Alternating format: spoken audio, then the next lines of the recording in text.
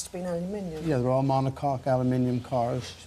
And the technology didn't change until probably the 80s when carbon fibre came along and actually put a lot of us out of business.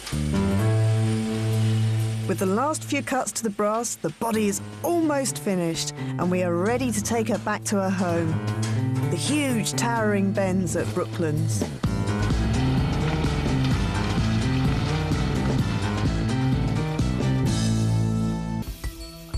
When we started this project, we had an old Model T chassis in a shed, plus some black and white photos of a car that was once a golden star.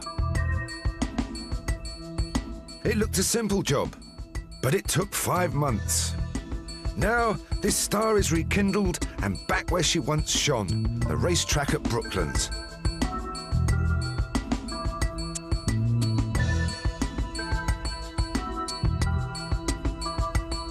Soon we hope to reunite her with her owner and watch him burn rubber up the famous Brooklands Test Hill. But first, there's an even more dangerous challenge. Well, today's the day we bring the Model T back to its original racing track at Brooklands. And this race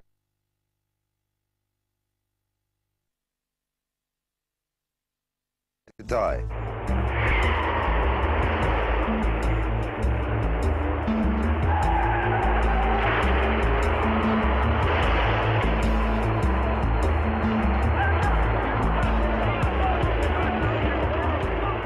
If it was dangerous then, it's even more dangerous now.